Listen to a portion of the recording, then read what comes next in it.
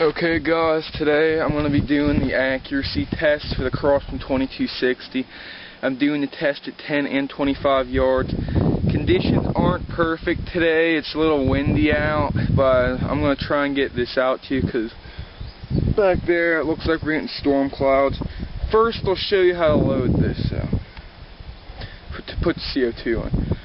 Unscrew your cap here.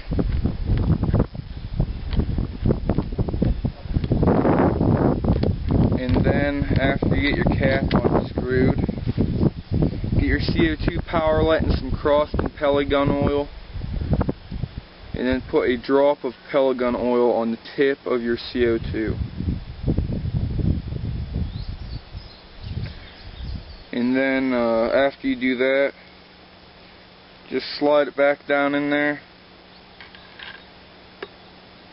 and finger tighten this cap so that whenever you finger tighten it, you don't have to get a screw or anything to stick in the little slot there. Just finger tighten it, and then it'll puncture the CO2 cartridge. Okay. Alright, now I got my cap screwed on there. I just pull the bolt back and dry fire a little bit. That way I get my full power. Now we're going to do the test.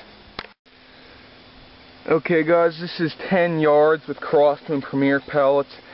Now I usually use a pellet trap, but I have to go buy a new one because my last one I had got destroyed. This is going to be a 5-shot group.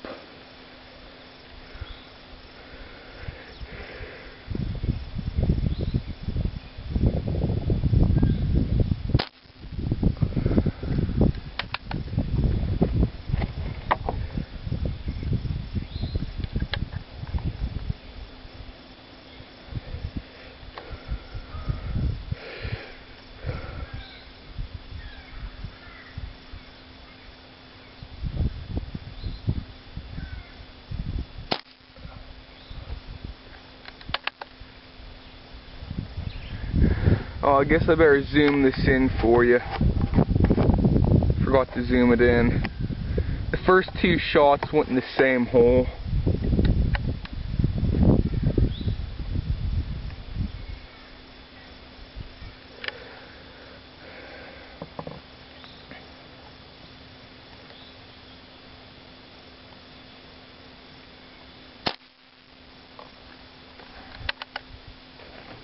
Three shots.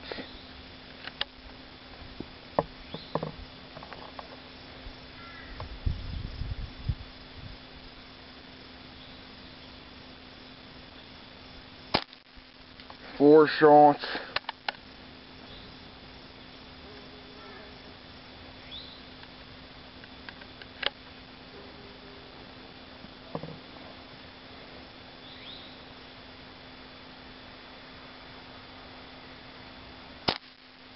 Five shots.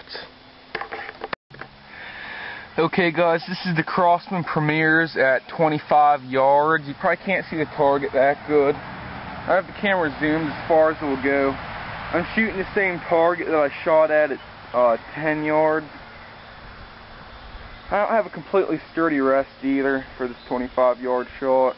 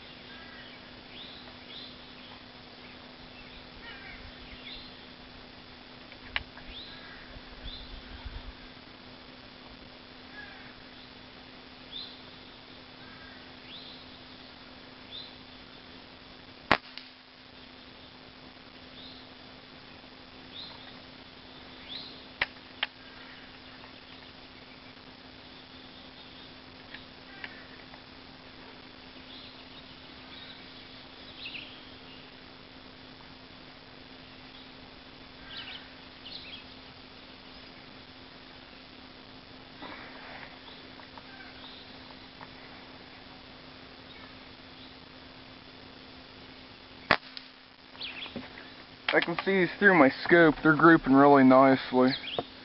2 more shots to go.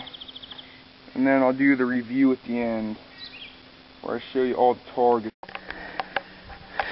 Okay guys, I'm sorry about that, but my camera, the batteries ran out, so you didn't get to see the last two shots at 25 yards. But look at that. The group at 10 yards was a tad under half an inch. And I'm excluding that last shot at 25 yards because the power in the CO2 power lit was getting real low. And I kind of jerked on that one too. So, but that's like a 3/4 inch group at 25 yards right there.